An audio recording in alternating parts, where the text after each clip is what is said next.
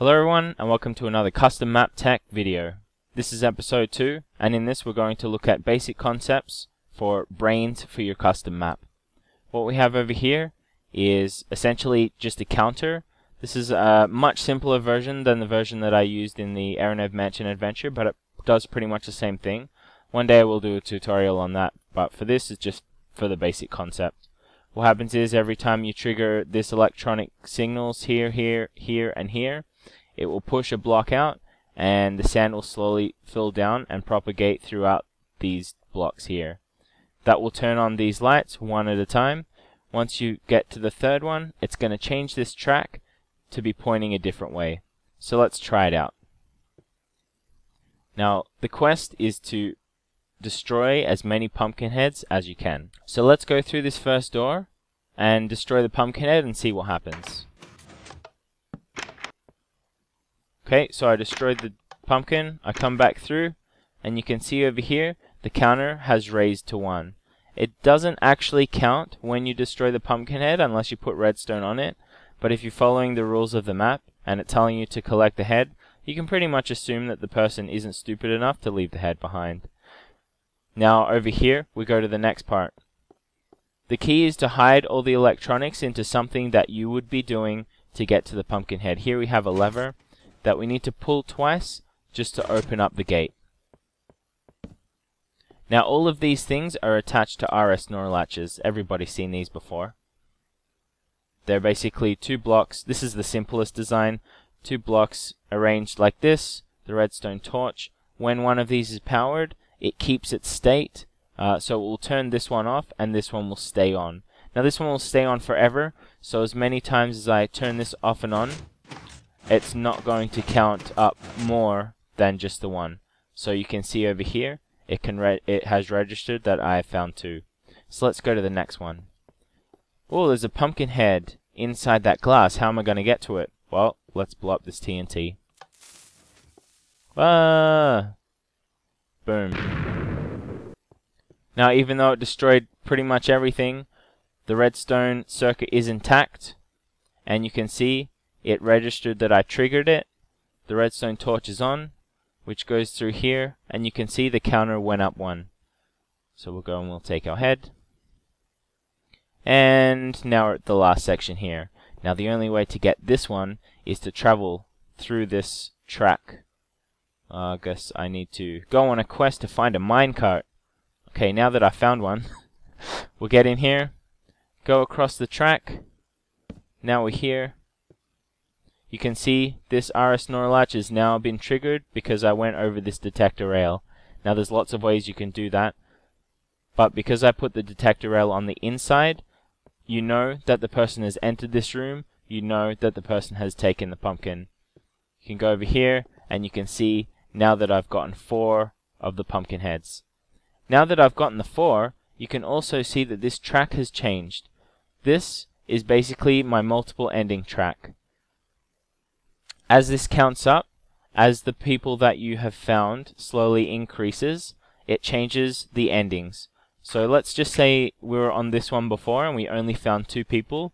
We would travel down this track and we would end up at the worst ending. Worst ending. However, the way it was set up was that we found that one and that one. So when we go on the exact same track, go down here.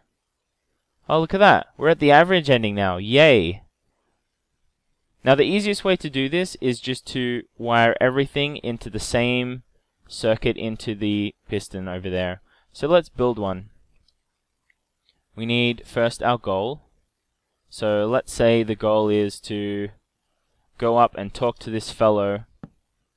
He's right there, but he's trapped in sand.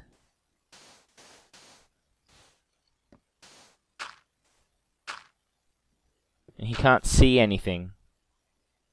Now we're going to trigger this a completely different way. We're going to put redstone here, here, and here. Now this is always going to be on, so we're going to want to invert the signal, and obviously a lot of this stuff you can hide. Now we have the signal is off. Now we're going to go through an RS NOR latch. So I'm going to put a block there and there, diagonal across from each other. Place a torch there, there, fill in the redstone, like that. Now we want this one to be on, because we want the other one to be off first. So when this block is removed, this redstone path will be disrupted, this torch will turn on, that will turn this torch off, which will turn this torch on, and then we'll run through our mono-stable circuit, which looks something like this. Torch there, redstone across the back over the top, and a repeater down the middle. We extend that to the longest. Now we're just going to run this straight over here to the input.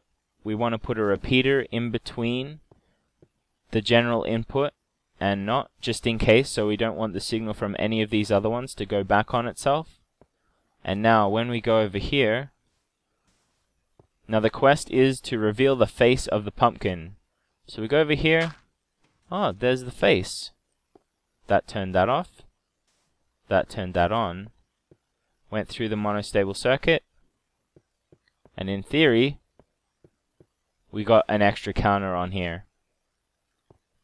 So we'll have a look at this counter. I guess I should quickly pop into bed. And we'll have a look at the counter and the way it's designed. This is obviously a really simple one, but it only goes one way and you have to manually reset it. There are purely electronic ones. So here we are in the brain room of Aranev Mansion Adventure. You can see it's much bigger and there's wires going everywhere. Now these wires, they each come from one of the NPCs and they come down here to that single block right there. Now that single block slowly counts up this here. This is an electronic version of the counter that you saw, and as it slowly goes up one at a time, it changes things. Each of these bars goes to a different scoreboard, and some of these go to a, I think it's this one over here. This one goes to the ending selection track, which changes your destination for the endings. So this is what it looks like in a large-scale adventure map. It can get very complicated, but it's very awesome. We'll get into that another time. This is just mainly for a concept. What we have is just a bunch of repeaters, and then a bunch more repeaters, and then a block, a torch. This is just to invert the signal. Whoops. And then some blocks on top of that. Now this one is what basically our counter is. We're going to get rid of that for now. We're going to, actually no we're not. We're going to leave that redstone torch there and connect all of these up. And we're going to put a glass as the first block. Not for any real particular reason, just because that's what I like to do. And we're going to put a piston right beside it here.